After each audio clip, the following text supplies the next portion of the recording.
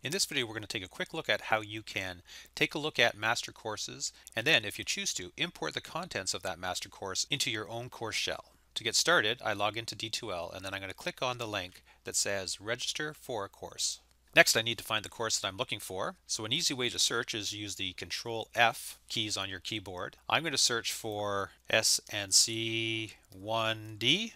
And you'll see that there is a master course for grade 9 academic science. I'm going to click on the link. Next, click register, make sure all the information is correct, and then click submit. Finally, I can click finish, and I can either use this link to go directly to that course, or I can register for another course. For this example, I'm going to click done. I'm going to check the courses that I have pinned, and I see that that science course is not one of them. So I'm going to go down to view all courses.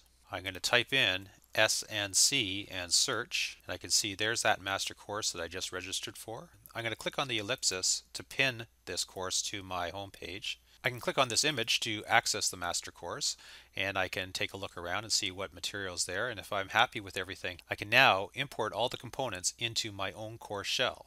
So let's open up a course shell. I'm going to use this course as an example. To import the master course into this course, I click on Edit Course, and then I click on Import, Export, Copy Components.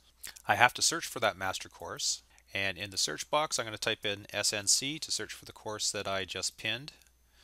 There's the master course for grade 9 academic. I'm going to select it and then Add Selected. I can decide whether or not I want to copy all the components, or I can select which components I want to add to my course shell. If you are happy with everything in the master course, you can go ahead and just click on Copy All Components. If you want to go through and select the different components, click on Select Components. And now it will show you all the different items that you can choose from the master course to import to your own course. You're going to use exactly the same process if you want to borrow or copy components from your colleagues' courses into your own course shell. All they need to do is add you as a teacher in their course shell. Once that's done, you can search for that course and then import the components that you want to use in your own course shell. Just make sure you don't make any changes to your colleagues' course, as those changes will be permanent. Once you've imported components into your own shell, you can edit them as you please without any worry of affecting your colleagues' work.